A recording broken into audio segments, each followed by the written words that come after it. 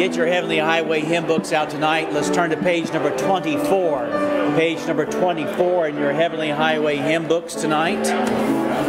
Oh, say, but I'm glad. Page number 24 tonight. Page number 24 in your Heavenly Highway hymn books tonight. Page number 24. There is a song in my heart today, something I've never had. Jesus has taken my sins away. Oh, say, but I'm glad. Oh, say, but I'm glad, I'm glad. Oh, say, but I'm glad. Jesus has come and my cup's overrun. Oh, say, but I'm glad. Wonderful, marvelous love He brings into the heart that's sad. Through darkest tunnels the soul just sings. Oh, say, but I'm glad.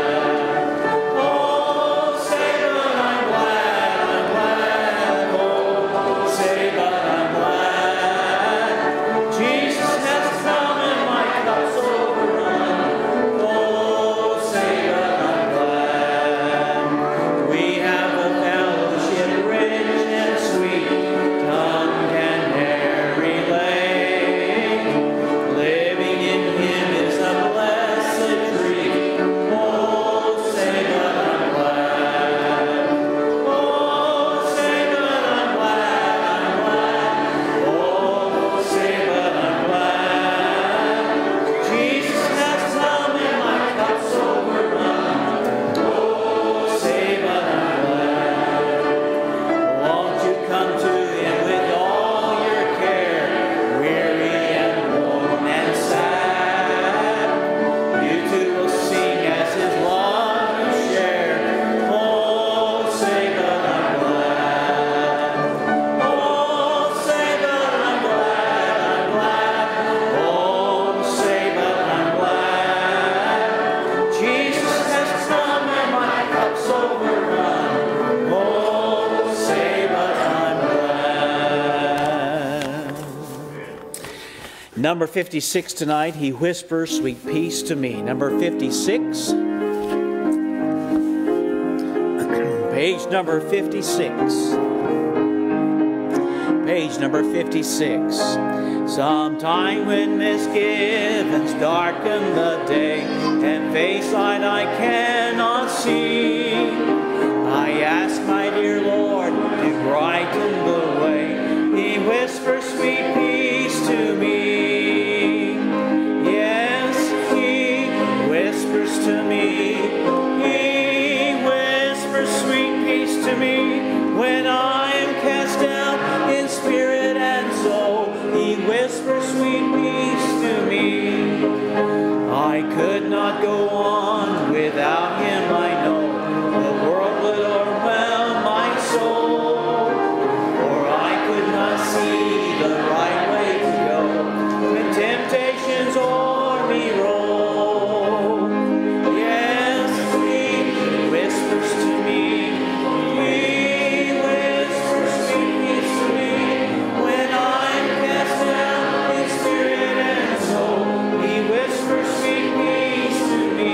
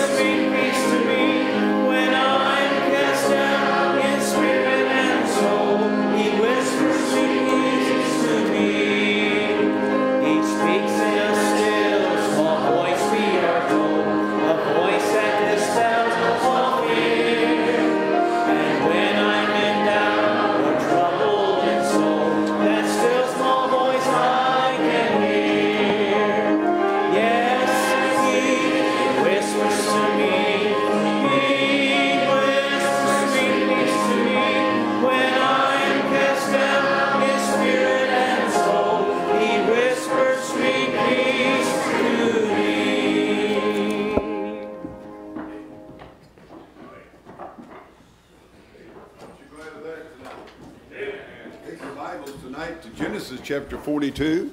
Genesis chapter 42. This will be, I don't know if we get through it tonight, this will be our last deal on the life of Joseph in comparing his life as a type of Jesus Christ.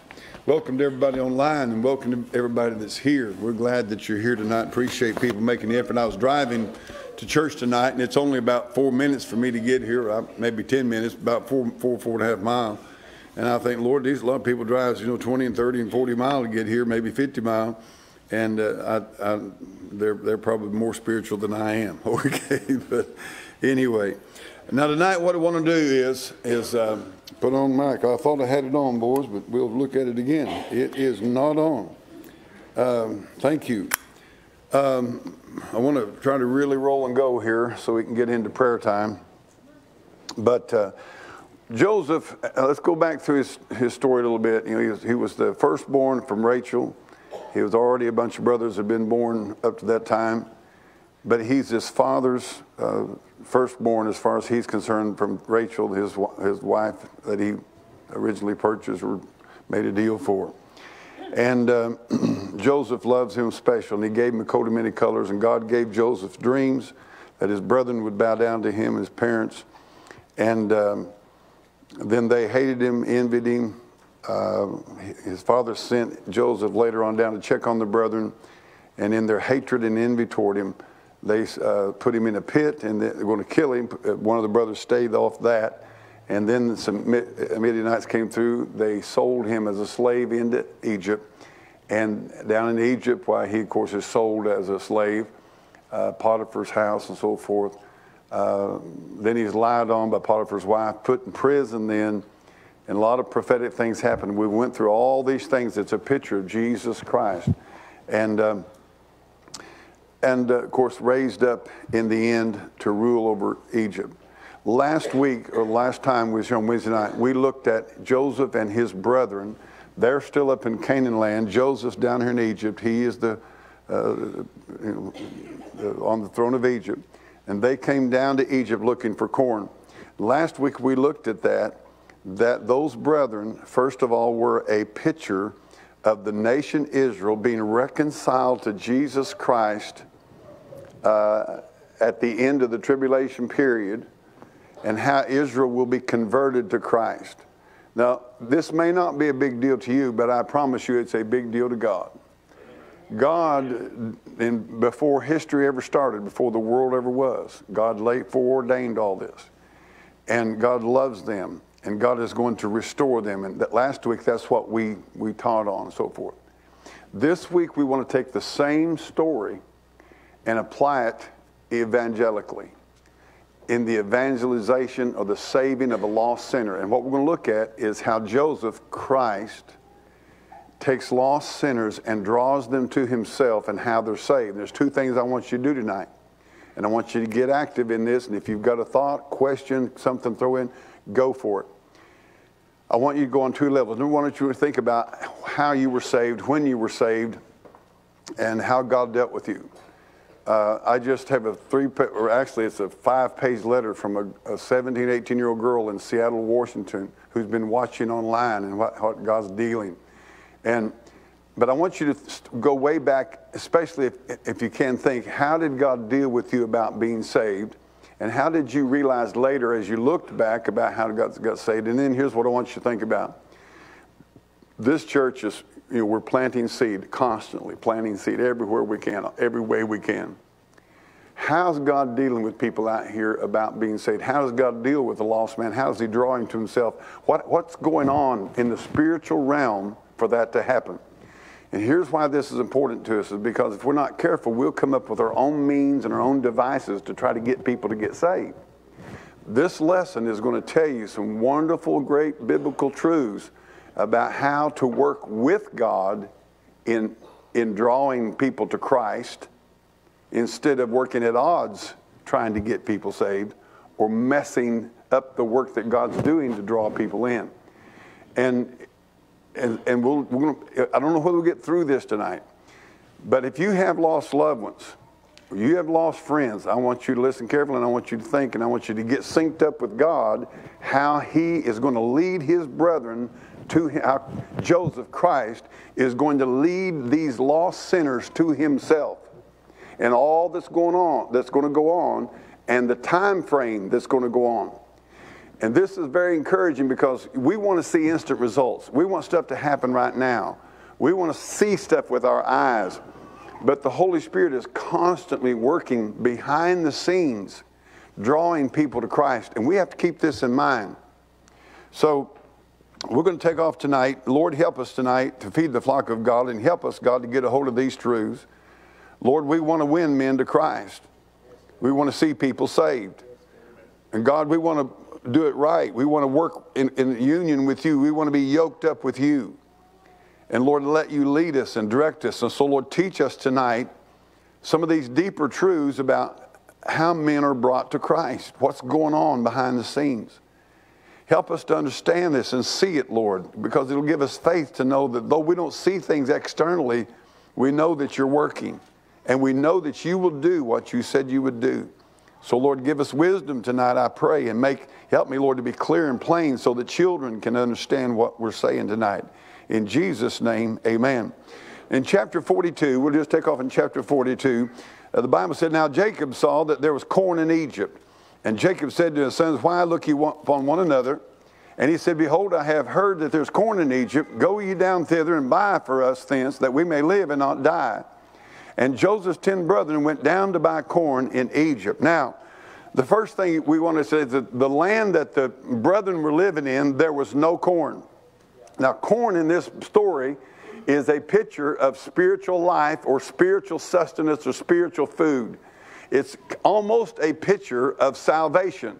They were in a place, they had no access to corn. They had no access to food. They had no access. And in the world doesn't have spiritual food. The world doesn't have what people are needing and looking for. The spiritual life. I just can't help it. My mind's on this young lady, and she talks about her journey of faith and how God just totally changed her life in the last 2 or 3 years. But the world doesn't have any corn. They don't have the truth. They don't have the gospel. But God can put hunger in people. Can I be honest with you? I believe America's full of people who really want to know how to go to heaven, but they've heard so much junk and stuff and seen so much junk, they don't know what to think. Amen. And I want to tell you something. This needs to be a place where they can come and get corn. Amen. This needs to be a place where the food is there, and they can hear, watch this, they can hear that there's corn over here. You know, even a big buck will do that. Amen. And so, but you know, be honest with you, you hear about a good restaurant, what happened? You'll probably wind up there. Some old boy said, man, alive, you ought to go down there. Man, they'll feed you there. People go there.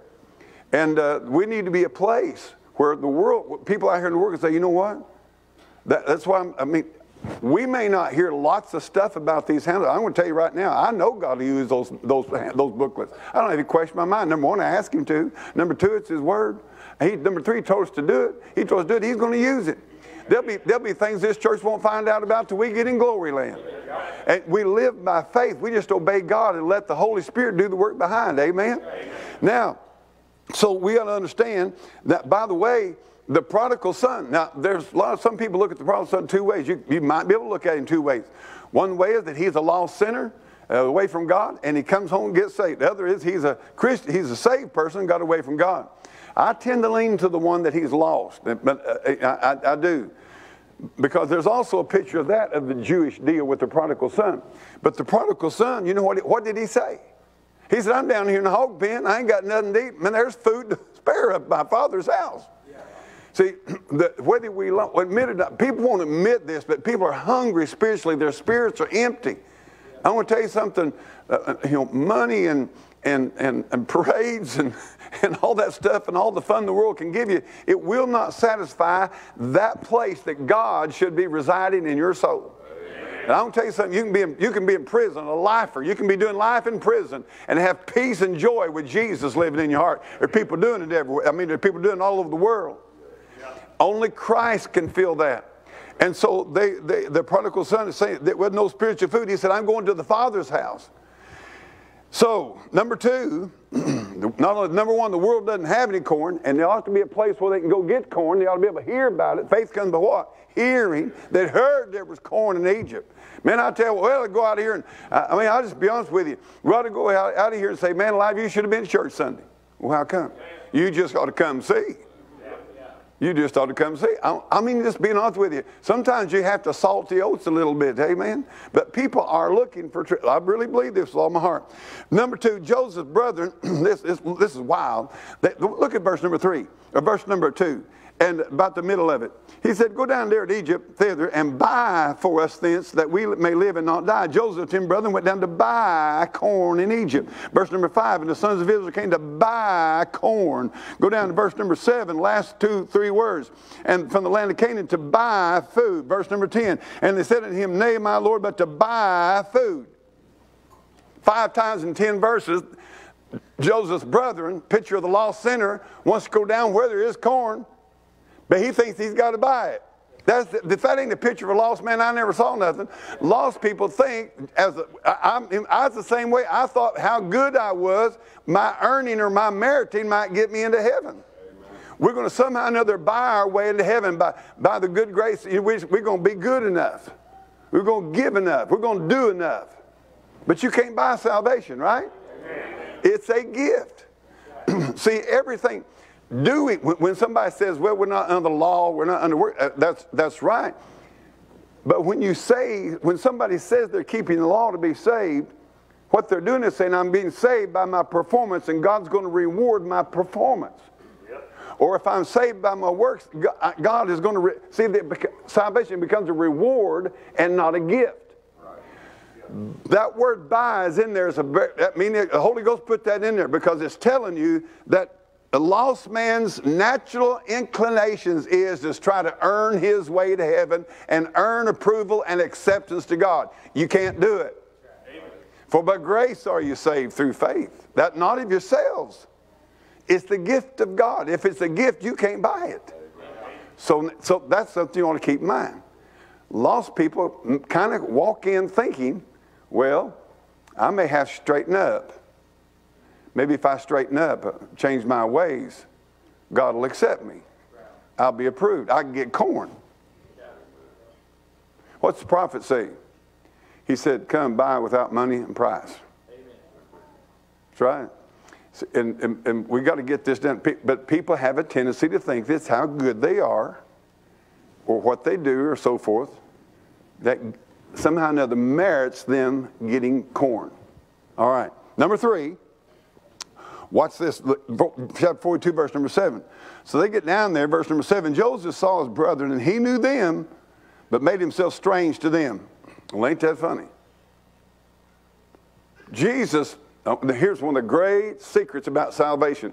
Did you know that you'll not get saved till the Holy Ghost reveals Christ and the cross to you? He has to reveal your lost condition, has to reveal the cross, what the cross did, and it's all. But when a person first comes to God, watch this, if you come to God thinking that you're going to merit salvation, He'll make Himself strange to you. You won't see Him. You won't get Christ. You might get church, but you won't get Christ. Amen. And He'll make Himself strange. Not only that, but looks at, and spake roughly unto them. See, there you go, the law. He's going to lay it out to you, spake rough. Well, I was coming to church I thought it was going to be nice. And that preacher just got up and preached on everything. Somebody told him I was coming to church. Somebody told him. See, he spake roughly. I got so tickled. Sunday morning said something about hollering.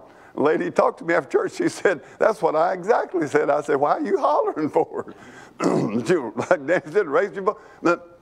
That doesn't mean, but we tend to think that if I come to God and say, God, I want to buy salvation, I want to go to heaven, how much it's going to cost me, what do you want me to do? We tend to think God said, well, sure, glad to see you. God says, I'm not even going to show you who I am. I'll speak roughly to you. You don't even know what this is about yet. You don't know anything about being saved. If you think you can buy it, and you think you can just walk up to me and tell me your merits about being saved, you don't know. God speaks roughly to them. Rough to them. Okay, now watch this. And he said unto them, whence come ye? And they said, from the land of Canaan to buy food. And Joseph knew his brethren, but they knew him not. And Joseph remembered the dreams he dreamed of them, and said to them, you're spies. I think that's funny. Can you imagine them boys' head jerking when he said that? He said, you're spies to see the nakedness of the land you're come. And they said unto him, oh, no, nay, my Lord, but to buy food are thy servants come. We're all one man's son. We are true men. Now, I want to tell you something. My daddy used to say, when a man sits around telling you all the time that he don't never lie, and I'm telling you the truth, you watch out because he's fixing to lie to you. Watch out for the guy that brags on himself about how honest he is. Now, we can get a habit of saying, now I'm going to tell you the truth, and I've done that, I'll do that. But I'm going to tell you something, here's the third thing and the big one. These guys are as self-righteous as they can possibly be. See, they didn't come to God for mercy, they came to buy acceptance with God. God speaks roughly to them, accuses them, and they start telling how good they are. And that's what happens when people want to be saved. They'll start thinking about how good I am, right? You ever think about that? Just how good. Did you know that people will come into church sometimes for months and years, and they're actually, what they're thinking about is, hey, they're kind of looking around and, well, I look like I'm just good as the rest of them. There's people, I'm just going to be honest with you, I was 28 years old when I got saved. Been in church all my life. If you'd have walked in, if somebody caught me outside the church house door and said, Reg, are you saved? I said, well, yeah. I'm true, man. I ain't coming in here lying, playing hypocrite. I'll tell you the truth. See, God had to speak roughly to me. I'll tell you how rough God got with me. You're a hypocrite. You're a liar. You're a phony. That ain't something you want to hear from God. You can sit in church a long time. It may take a long time for that truth to bust through on you. I hate to say this, but a lot of times people are just growing up thinking, mamas don't ever tell your kids, now you be good, you'll go, so you can go to heaven. You ain't going to go to heaven being good because you ain't good enough. Don't tell your kids that. Love your kids, but be kind to them, be honest with them. Sin is sin, and teach them what sin is. They'll find it out quick enough. But I'm just saying, teach them what sin is. They'll figure that out if you'll talk to them. They said we're true men. Christ wounds before he heals. Any good surgeon has to wound you before you get healed. You're going to cut you first. Then they're going to go in and do the work. God wounds before he heals. He leads us to... No, here's the big thing. Man wants to slide in kind of real slick-like and be accepted with God on his own terms. God is not going to allow that. God is going to require what? Truth in your heart. I'm going to tell you something. God don't monkey with lying. And you'll never be saved till you start getting truthful in your own heart. You'll never get saved unless you admit you're a sinner and deserve hell. As long as you think, well, I'm a true man, I'm a pretty good guy. You'll never be saved. And God, what was he doing with them? He was leading them to truth. What did David say? Behold, thou desirest truth in the inward parts. I mean, let's just look at it this way. I mean, just look at it. What use have you of a Savior, or lost men have a Savior, if he's not guilty? If Jesus died on the cross for sinners, and you don't need him, you're saying you're not a sinner. You'll never be saved. You know why? Because you're self-righteous. You're full of yourself. We're true men. What was the truth about them? Let's just say, man, let's just tell the truth about what was the truth about them men? Huh? Deceivers. There's deceivers. What had they done? Sold their brother. They'd sold their brother into slavery. Lied to their father. Tried to cover it up. Made their father live in misery for years. Made their father live in misery. and then turn around and say, we're true men. That's the flesh nature of us. Our flesh will try to paint ourselves out as, well, you know, we're not so bad. Surely I won't go to hell. I ain't that bad. They were bad. They're just like me and you, they was bad. And so the Lord's going to lead them. Number 4, let's look what God does. He gets down there, and Joseph, verse 14. Let's look at verse 14. Joseph said let's just do verse 13. He said, they said, thy servants are 12 brethren, the sons of one man in the land of Canaan, and behold, the youngest is this day with our father, and one is not. It's talking to him. It's talking to his not. we got there 12 of us. One's back with dad, and one is not. And that is not standing right there talking to him. I'm going to be honest with you about it. Oftentimes, God is dealing with us right in front of our face, and we don't recognize it. There are things happening in your life tonight, today, and God is trying to reach you, and you don't even recognize it. We just can't see it. But God is leading us to himself. Anyway, he said, verse 14, Joseph said to them, this is that I spake unto you, saying, you're spies. Hereby shall you be proved. He said, you say you're true men, let's just prove you. By the life of Pharaoh, you shall not go forth hence, except your younger brother come hither. Send one of you and let him fetch your brother, and ye shall be kept in prison, that your words may be proved, whether there be any truth in you. Or else by the life of Pharaoh, surely ye are spies. And he put them all together in ward 3 days. Now this is what God does to a lost man. He puts you in spiritual jail. And you deserve to be there. Now I'm going to be honest with you. Terry's done jail work for Blue Moon. I've done jail work. And Terry, have you ever walked? Who else has helped Terry in jail work right here tonight? Anybody help Terry? That back yonder, huh? Bill. Have you ever walked there and seen somebody you knew? Oh yeah, me too. I walked there, was shocked to see some people that was in there. Go over there on Wednesday night, and the guy looked up and said, Reg, go. Boy, never thought I'd see you here. And you see the shame on their face. I'm going to tell you something. The whole deal is sin should bring shame, and sin should bring punishment. Condemnation. We're not going to, a lost man's not going to be condemned. He's condemned already. He didn't have to have court. Them guys was guilty. They just wouldn't admit it. They should have been in jail. They would have committed murder if they hadn't come up with the idea of selling him. They were murderers. They were thieves. They were men stealers. They were everything. In fact, Timothy talks about that. They were everything. You know what? They were just getting what they deserved.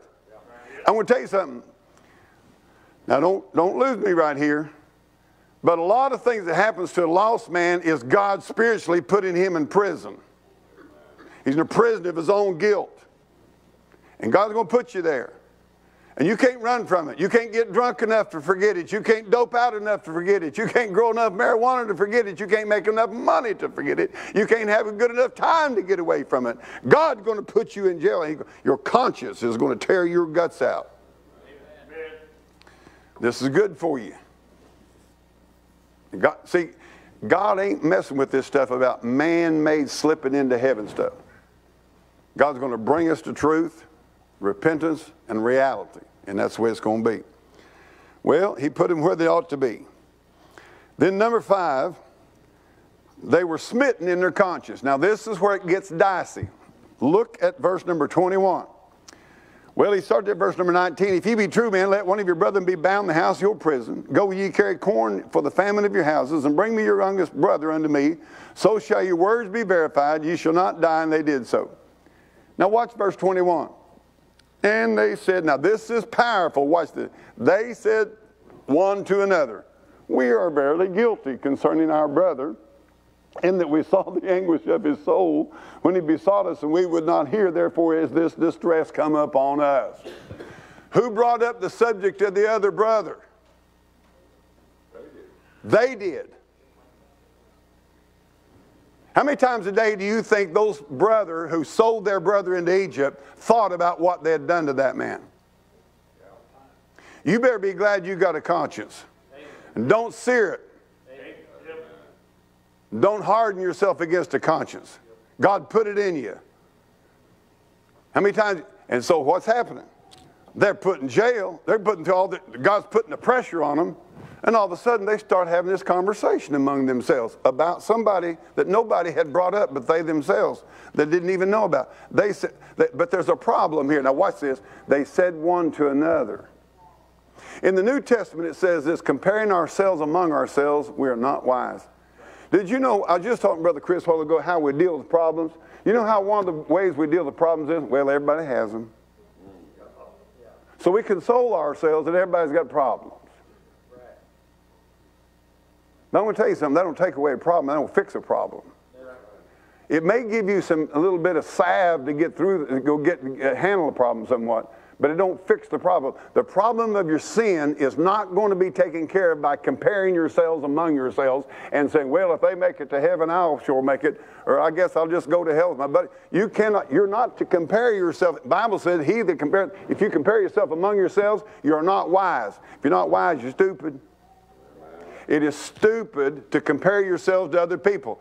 And you say, well, I haven't done what they done. I haven't done what he done. I haven't done what everybody in here. If we'd all got caught, all of us be in jail. Now, you know I'm telling you the truth. Some of you just now fell in that trap. Well, I hadn't. You said among yourselves, well, I hadn't.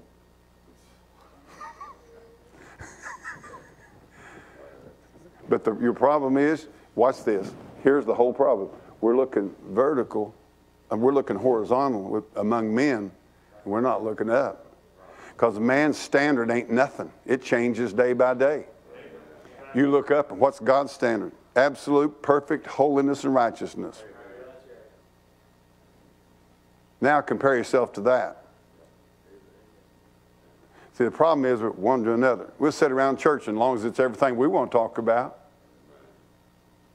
as long as it fits into our little groove, we have no problem with it. But if we look to the Bible, the Bible says, whatsoever is not of faith is sin. Grab this one here. He that knoweth to do good and doeth it not, to him it's sin. What are you going to do? You say, well, man alive, you don't give nobody no hope. Well, I ain't done yet. But I'm not holding out some fig leaf, some man-made fig leaf to take care of your sin problem. You've got to become completely lost, completely guilty, own up to it, fess up to it, come clean with it, and then and only then when you realize you can't save yourself, then you might start looking for a Savior. The gospel will become attractive. So this is why, Brother Mitch, want to go about the law. If you're witnessing and you're talking to your loved ones, and I know some of you are going to be sitting around the Thanksgiving table, and I know your whole deal is, we need to get along. Do you really? You don't get along, let everybody die and go to hell? Now, I didn't say jump up at the kitchen table and say, everybody quiet, I want to tell you about you're this, you're that. I didn't say that. But you know what you might want to do is talk to people and say, listen, your righteousness is filthy rags, just the same as mine. You ain't going to make it to heaven on your own good works. You're never going to be good enough to go to heaven. You're just as bad as I am. You need a Savior. What are you doing about it? But we don't want to tell people. We don't hurt nobody's feelings. Let me just tell you something. You know why they hated Jesus? Because he hurt their feelings. You know why they hated John the Baptist? He hurt their feelings. America makes me sick. We don't want to hurt nobody's feelings. We want our safe space. You know where most people's safe space is? Not in a church where there's preaching on sin. That's the safe space. Everything offends everybody. You make me sick. You make God sick. You need to be offended. All of us are sorry, hell-deserving, worthless, no-account sinners that should have been in hell. And hadn't been for the mercy of God, you'd be in there right now.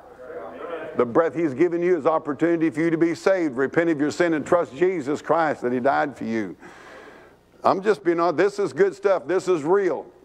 God ain't messing with God. If you think this is the New Testament, rich young ruler came to Jesus Christ. What must I do to inherit eternal life? If Jesus had been the average New Testament church and preacher, he'd say, well, now listen, you are sincere, aren't you?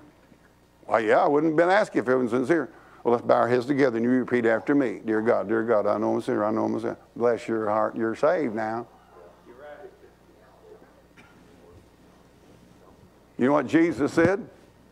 Jesus didn't even give him the gospel. You know why Jesus didn't give him the gospel? Because he knew that guy's so full of pride and selfishness and stuff, he wouldn't listen to the cross. Cross meant nothing to him. If you don't know you're a sinner, the cross doesn't mean nothing to you.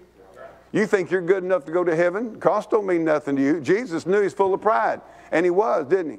Jesus said, thou knowest the law. Oh, he said, all them things have I done since my childhood up. He's lying like a dog. He hadn't done all them things since his childhood up, no more than you have. Sat there and lied right in the face of Jesus Christ. I've kept all the law. No, he hadn't. And you know what Jesus did? He let him go. We're going to see why, because Joseph's going to let these boys go pretty soon. Sometimes it takes time for the Holy Spirit to do a deep work in the heart where they realize, I need Christ. Religion's not going to get me.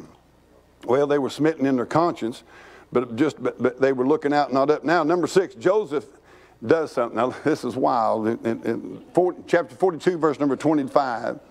Then Joseph, well, listen, back up here. Verse 22, and Reuben answered him, spake I not unto you, saying, did not sin against the child, and you would not hear, and now they're arguing among themselves and accusing each other. Therefore, behold, also his blood is required. Well, I mean, their conscience is bugging today. Their sin is finding them out, right? Yeah. They knew not that Joseph understood them. Can you imagine him standing there listening to all that garbage? Wow.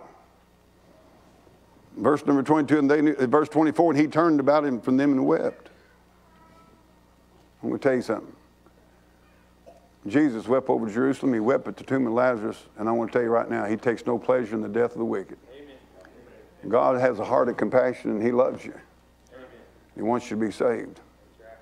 And returned to them again and communed with them and took from them Simeon and bound him before their eyes. He's putting him in for surety. And then Joseph commanded to fill their sacks with corn and restore every man's money into a sack and give them provision for the way. And thus did he unto them. They laid their asses with the corn, departed thence, and as one of them opened his sack to give his ass provender, in the end he espied his money, for behold, it was in the sack's mouth. And he said unto his brother, my money is restored, and lo, it is even in my sack. I thought I could buy my way in heaven. It didn't work. Now I've got the corn, and I got my money. Their hearts failed them. Now their heart's being dealt with.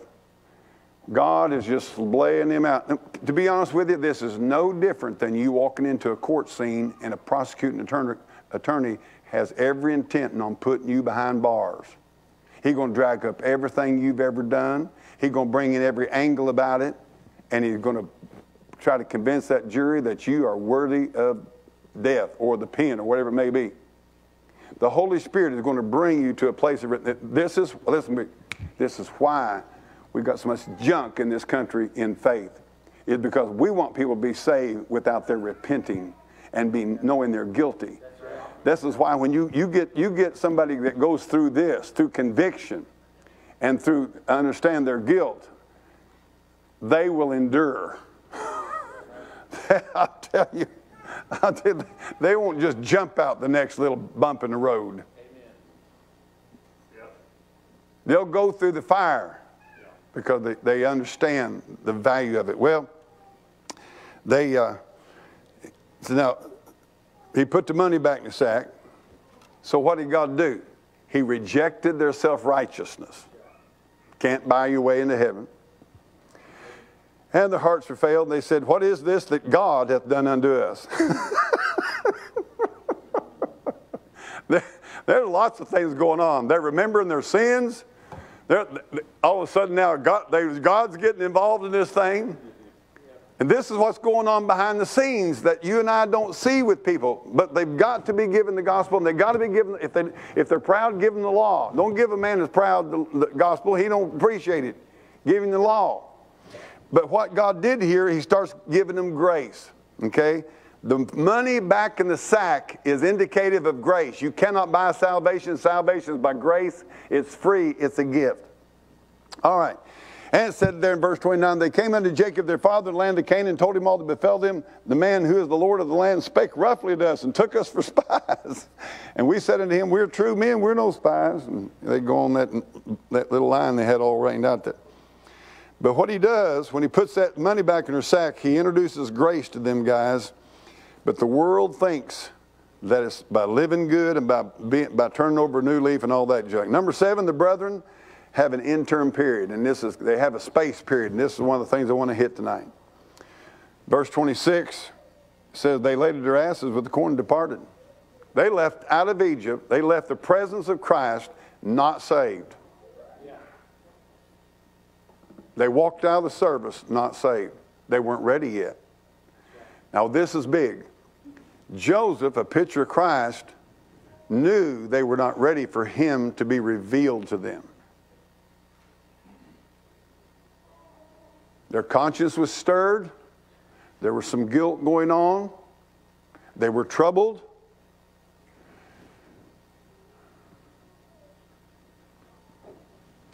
But they were humble. They weren't really honestly admitting their guilt to God. It was discussed. It was kind of acknowledged in a humanistic way. I have a little problem with this, and I say it, and it is biblical. It's one thing to say, we have all sinned. It's another thing to say, I am a sinner. You'll never get saved if you only go as far as we've all sinned. You'll never get saved till you say, I'm a sinner. I am a sinner.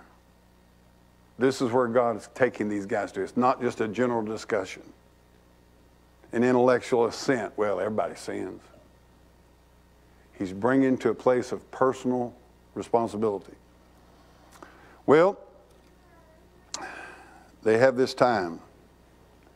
And it's at this point where people's conscience have been stirred. They may have went to a revival meeting. They may have been in a church service. Somebody may give them a tract. Somebody talked to them. The Holy Spirit just dealing with them. They may have heard a preacher on TV. You never know. And they may go on down the road 6 months, 6 years. But here's something I want you to get. Planting the seed. The Holy Spirit's the only one who can make life. But you and I can plant the seed. But the seed has been planted that you boys have got a problem, and you better get something done about it. You are guilty. You are condemned. And there's a God in heaven who knows it. You better get something done about it. But there's this time span. Now, is there anybody in here, you were convicted, but you didn't get saved till sometime later? Anybody in here got a testimony to that? Terry? Yeah, I went to church, got convicted really bad, but I really didn't know how to get saved. There you go. These boys, to be honest with you, these guys really didn't either. You see, that's why sincerity will not save us. Amen. Even the good intentions will not save us. And by the way, people need to know how to be saved. They need to know that Christ died and paid that death penalty for them on the cross.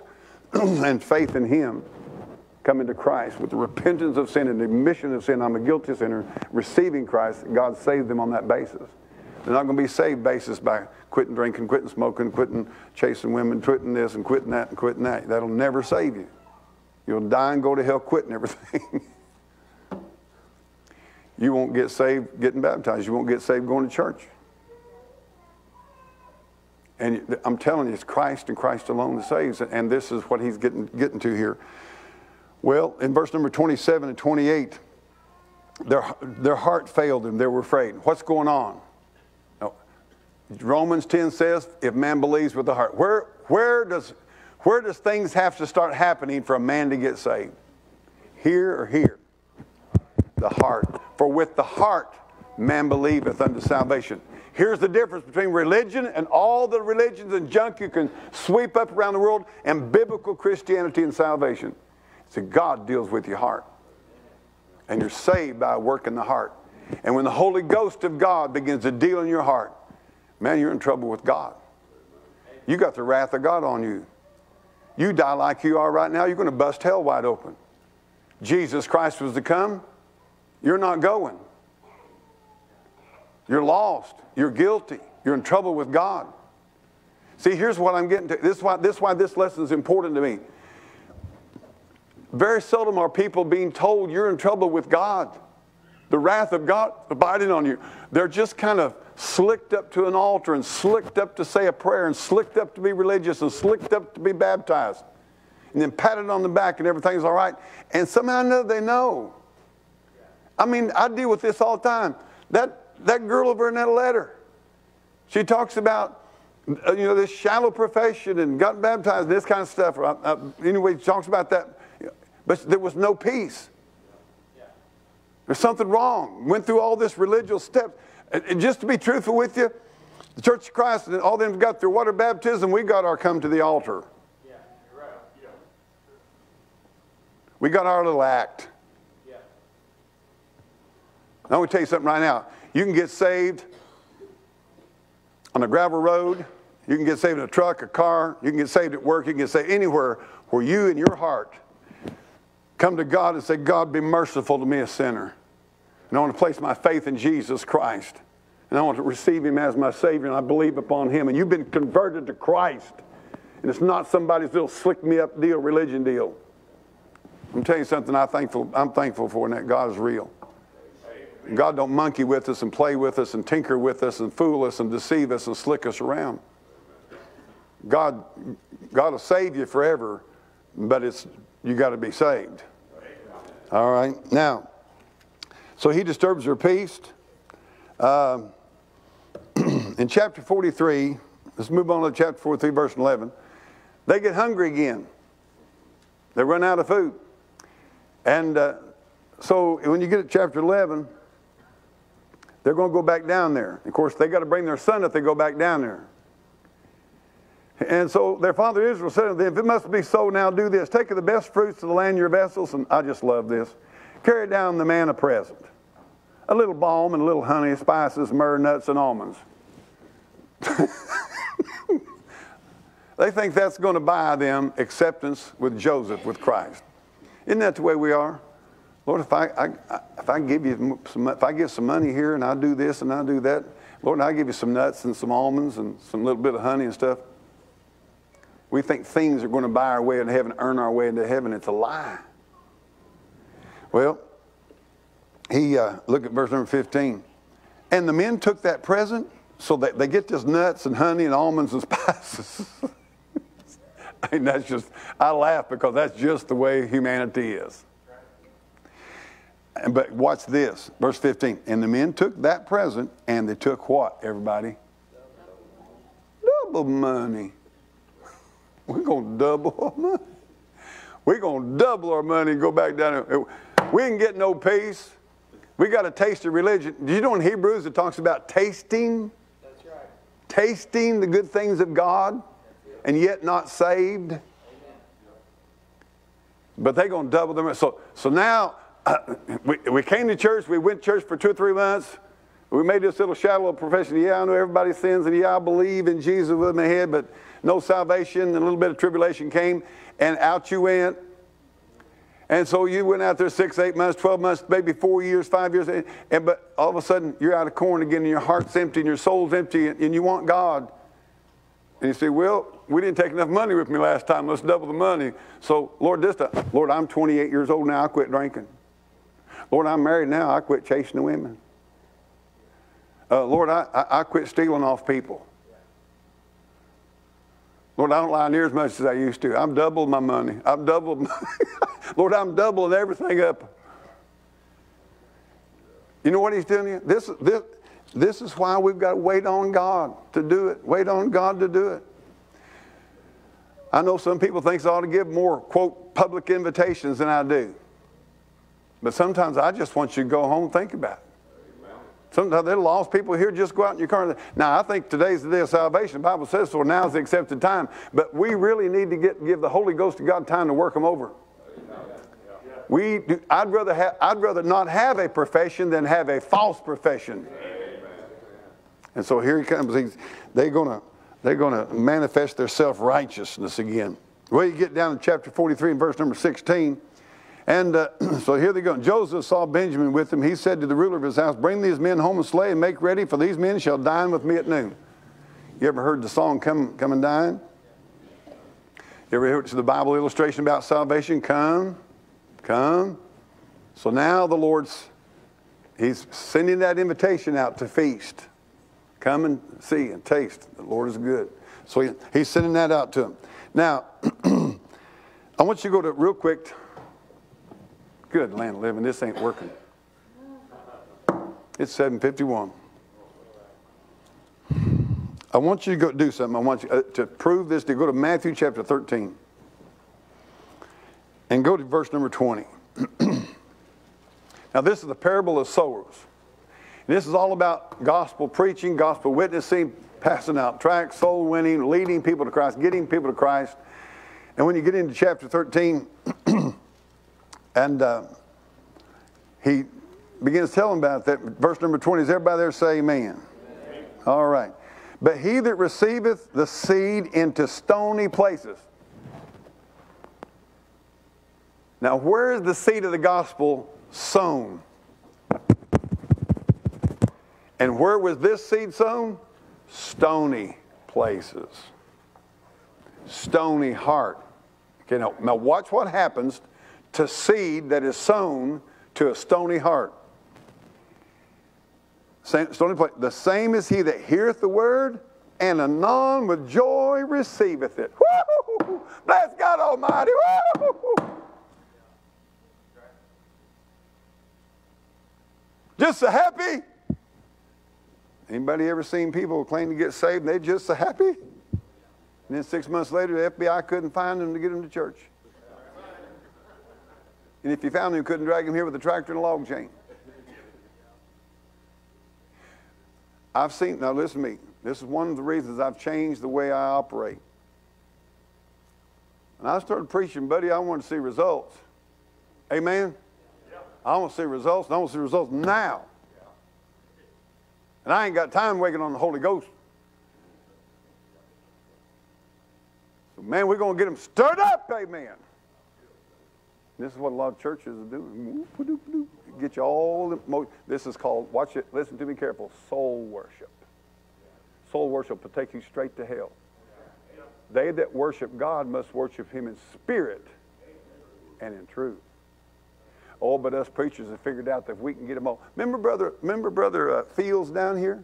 And he said, when I get home, said, Sister Fields is going to ask me. Here's what he did. He said, would everybody raise your hand? So we raised our hand. He said, good. Said, now when I get back home, I can tell Sister Fields that I moved you. Because she's going to ask me, did I move you? I'm telling you something right now. What we want to see is moves. So it makes us look good. Preachers like moves. So it makes them look good. Oh, your kid gets saved at the house. How can I get any glory out of that?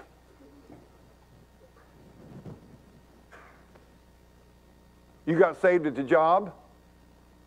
Well, we missed a big, exciting deal here at church. Now, I'm not against having a big, exciting deal at church. We probably need a lot more of it.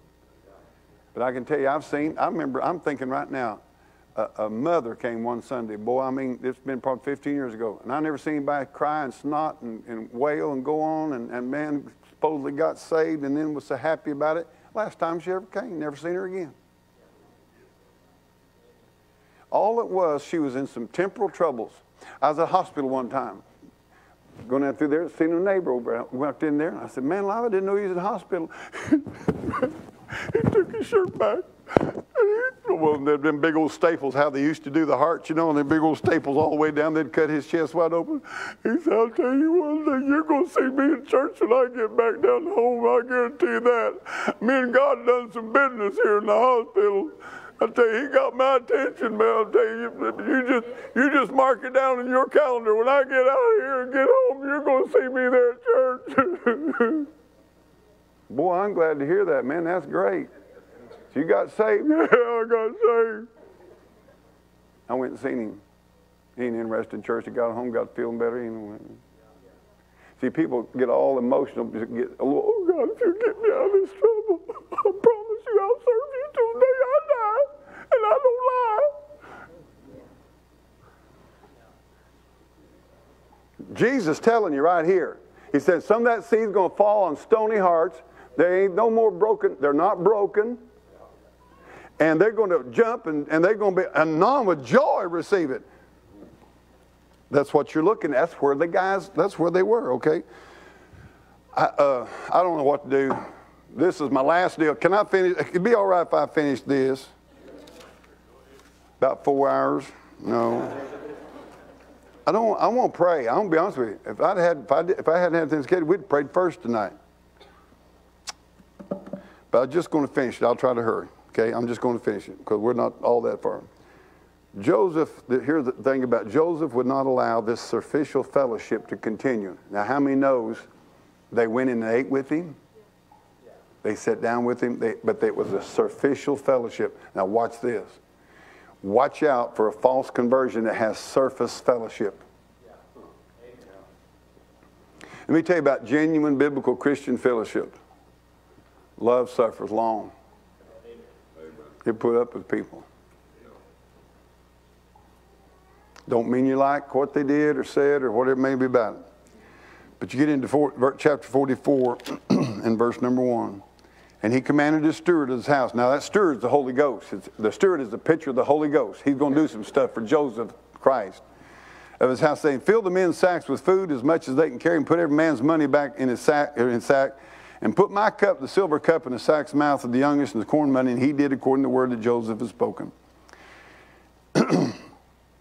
And as soon as the morning was light, the men were sent away, and they had their asses. And they were gone up out of the city, and yet far off, Joseph said to his steward, up and follow after the men. How many's ever had the Holy Spirit following you? Oh man, I'm telling you, talk about something getting me excited, and that's that. Amen. The Holy Spirit can go where no preacher can go. He can go where no daddy can go. He can go where no mama can go. And what you got to get is the Holy Spirit on their trail. And I tell you, the Holy Spirit will come down and say, whoa, boys, take them sacks off your horse. Let's see what's in there. Let's open up, watch this. Let's open up the sack of your life. Let's take a real hard look what's in your sack. And of course, they open up the sack.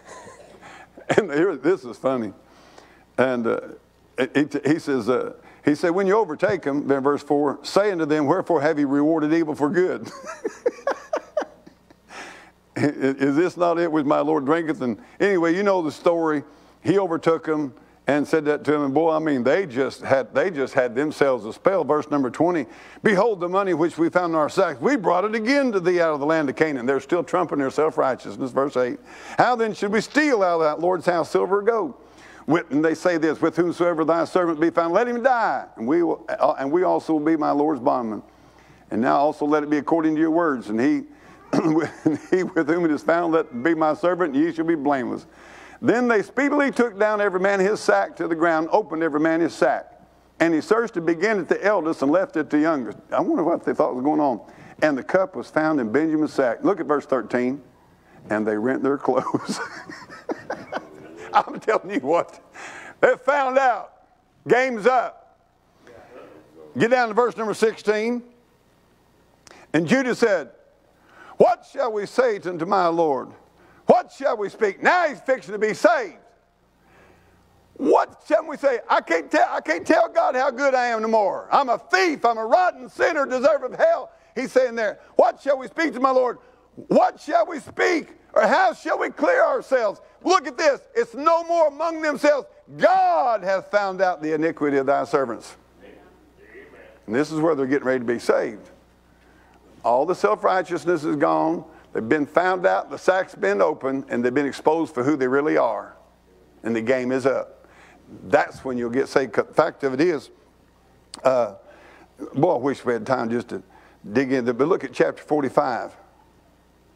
Look at that, circle that word then. Joseph could not refrain himself before all them that stood by him, and he cried, cause every man to go out from me. And there stood no man with him, while Joseph made himself known unto his brother. It wasn't until they confessed and come clean with themselves about their sin being before and unto Almighty God, Joseph then revealed himself. And when you come to God and say, God, I'm a sinner. I can't save myself. I can't earn my way to heaven. All I can hope in is your mercy. Would you save me? God will save you. Jesus Christ will pull the veil back and he'll reveal himself to you. And that's why you look at some people and wonder, boy, what have they got? What happened to them? Christ revealed himself to a broken, repentant, honest with himself sinner. And there's just some wonderful things right here, but it's then. Oh, get this. So sometimes you wait a long time for them to get on. See, it's not God that God don't want to save them that day. We're the ones holding the train up because we keep trying to buy our way and justify ourselves and rationalize ourselves and trying to figure and doubling our money and all kinds of junk. And all God's waiting on is for us to just get honest and say, what can I say? How can I clear myself? God's found me out. Then Jesus reveals himself, not until. As long as you're lying about it, as long as you're trying to deceive yourself and God, he will not reveal himself to you. Then I want you to know something sweet. In verse number 1 of chapter 45, cause every man to go out from me. And there stood no man with him. Now you listen to me. The night I got saved, it was like there was nobody in the room. I knew there were people there. Yes, I knew there were people there. But I met God. And God met me. And this is honest truth. He caused every man to go out from me. I didn't care now what anybody thought. I wasn't afraid of what my friends thought. I didn't care what they thought. It was me and God. That's all that mattered. If you ever get there, you'll like it. And when God saves a man, he saves him individually and personally. He takes you. He's interested in you. Verse number 3, and he, Joseph, wept aloud. He invites them to come near. In verse number 3, Joseph said to the brethren, I am Joseph. See, he's revealing himself to them, making himself known. And that's, I'm telling you, that's one of the great mysteries of Christianity is when Christ makes himself known to us. Doth my father yet live? And his brethren could not answer him, for they were troubled at his presence. And I'm going to tell you the truth about it is, when you come in the presence of Jesus, trouble. Why have I found grace in thine eyes? You ain't never met nobody like Jesus.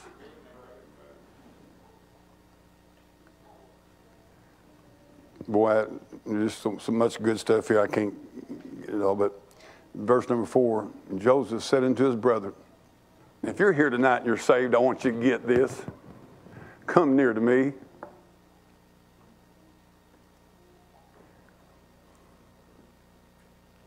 I'd like for every one of us to know tonight, he not only saves us, but he wants us to be near him. Come near to me, I pray you. I am Joseph, your brother, whom you sold into Egypt. Verse number 5, now therefore be not grieved. They were grieved. They're troubled. Man, this is the guy we sold. This is the guy we sinned against. See, all of our sin, I'm going to give you one of the greatest truths you'll ever get a hold of tonight. Every sin Reg Kelly ever committed was initially and primarily against God Almighty. Yeah, I've sinned against people. But my sin, that's why David said, against thee and thee only have I sinned. Until you recognize that your sin is against God. And they were grieved. But here's what I want you to get. When you get hooked up with Christ, he'll tell you not to be grieved. Why? Your sins are paid for. You're forgiven. You're saved. You're delivered. You're reconciled. It's taken care of. Be not grieved. By the way, here's a big one some of you ought to get hold of. Nor angry with yourselves. If you're not careful, you spend most of your life being angry with yourself about how you messed things up or what you should have done or could have been. I'm going to tell you, when God saves you, he cleans the slate. Amen? It's over with. That you sold me hither for, and here's the thing, God did send me before you to preserve life. Who sent Jesus?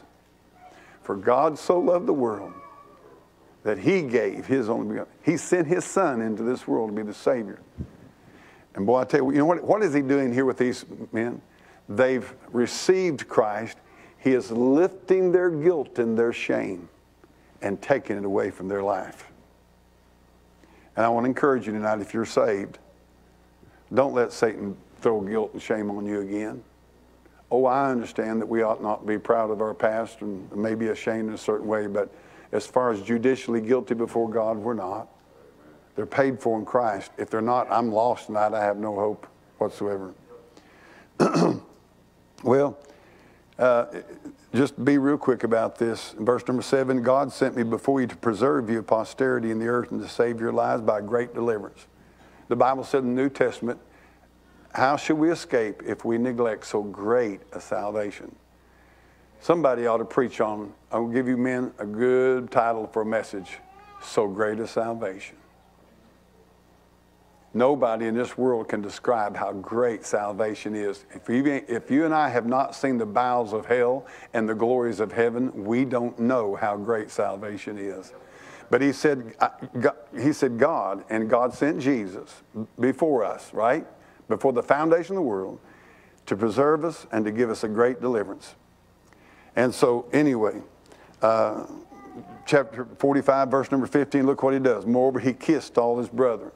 He gives them a kiss of reconciliation. By the way, you know, we was talking about the prodigal son earlier. How many knows what the prodigal son said, the first thing he said to his daddy when he got up there? I've sinned. He said, make me one of thy hired servants. He thought he was going to earn it. Same thing. The prodigal son was having problems about understanding that salvation is free. It's a gift. You can't hire on to go to heaven. And anyway, and then what did the father do with the prodigal son? Same thing Jesus did here. Kissed him, fell on his neck and kissed him. And then, verse number 16, and the fame thereof was heard in Pharaoh's house, saying, Joseph's brethren are come. And it pleased Pharaoh well and his servants. And by the way, the Bible said in Luke 15, there's joy over one sinner that is saved. And they rejoiced in the Lord. And then, verse number 9, we're about done. With just two more things and we're done. Verse number 9, Joseph tells them, haste, go up to my father and say unto him, thus saith thy son Joseph, God hath made me Lord of all Egypt. Come down now unto me and tarry not. What's he doing? Look at verse 13. Ye shall tell my father of all my glory in Egypt and all that ye have seen, and ye shall haste and bring down my father. What's he doing? These guys just got saved. What's he telling them to do? Go back and tell folks back home who you found and what you found. Go soul winning. Go tell the world. Go into all the world and preach the gospel. What did Jesus do with that Gadarene demonic man? He wanted to follow Jesus, and Jesus said no. He said, you go home and tell your friends what great things God hath done for you. God saves us. He wants us to tell other people. By the way, I don't know that I've ever seen anybody got saved, but what didn't want other folks to be saved? There's something happens inside you wants other folks to be saved. And yes, Dean. I know we're out of time, but I got saved 2,000 miles.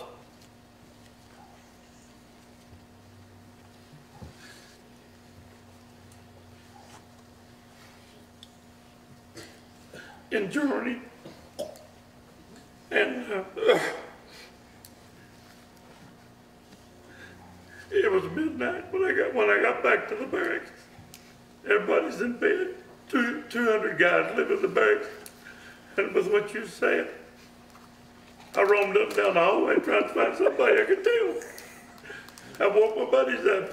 I couldn't help it. If you get saved, you got to tell somebody. That's right. That's right. You get saved, it'll come out of you. It'll come out of you one way or another. It doesn't mean that you maybe talk a lot, but I'll tell you it's going to come out one way or another. If thou shalt confess with thy mouth the Lord Jesus. I wonder who's waiting on you and I the rest of this week or next week to tell them how we got saved and tell them where they can find corn and tell them it don't cost them a dime. Only thing it cost them is getting honest with God, repenting, humbling themselves and saying, God, be merciful to me, a sinner. And I'll tell you what, when God saves you, he'll put it in you to want other people to be saved. Now, then the last one was this. No, I'll tell you what, if I want to leave one out, it'd be this one. I want you to look at verse number 24 in chapter 45. Now, you and I have been sent in this world to proclaim the gospel. And by the way, you know, we all have a different part in it. We all are doing different things to get the gospel out. But he sent his brethren away. Now, he sent them out, right? And Jesus sent his disciples out. And he told, last thing he told was, go into all the world and preach the gospel. Now, watch what he says. I'm going to send you out, but here's what I want to tell you something. And they departed, and he said unto them, everybody look at this. Somebody tell me, what's it say?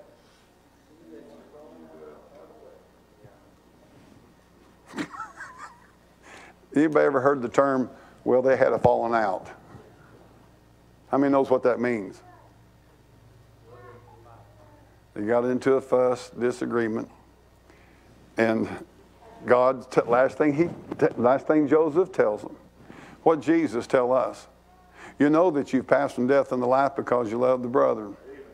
If you read anything in the New Testament, he's trying to tell people, Christian people, don't fall out on the way. Wonder why Joseph didn't want his brethren to fall out along the way. Anybody got any idea? I mean, that's the last thing he tells them. We'll send you up there. I want you to go tell people what you found. And he says, see that ye fall not out by the way. Well, number one, he knew them rascals. That's an ornery bunch. He probably knew they fussed and fight. But what happens when Christians fuss and fight? Come on. What happens? Tell me name me three things that happen when Christians have a fallen out. They walk away from the church and each other, or they walk away from what they do with God. And they don't share their salvation and what they've got. It's pretty bad.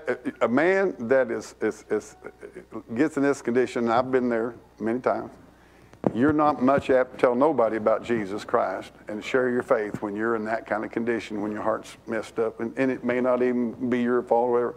But as much as life in you, live peaceably with all men. I'm telling you, one of the things that God is saying is, what happened in the book of Acts? They were in one accord and in one mind. And God just, how many's ever had a falling out with your wife or your husband? Nobody. 1, 2, 3, 4. Okay, there's a few. Okay. What is falling out? Okay, yeah. I mean, how wild does this get? That's why people ain't raising their hand. I don't know if I should or. Think we need to stop and say, honey, are we having a falling out? Because God said for us not to fall out. She raised her hand. I thought we had a falling out. She may have had a falling out, but I ain't never had a falling out. But here's what I want to say to you this. Falling out can cause your message to get distorted or people not to even hear your message. Can you imagine those 10 brothers coming back up there and they're stopping some town. They say, hey, man, there's corn in Egypt. Well, shut up. I'm going to talk to him about this. And they get in a fight. And that big falling out. And every once in a while they're trying to say, but there's corn in Egypt. You guys are stupid. Well, I've got enough fights in life without getting involved in your stuff. I just want to close saying this. As best we can, let's love one another. And by that I mean this, put up with each other. I've been so concerned about all these Minnesota peoples come in because they just really think I'm nice and wonderful. And they just, I tell you that, you know, Danny, they're going to find out before long. I just know they're going to find out that I'm not.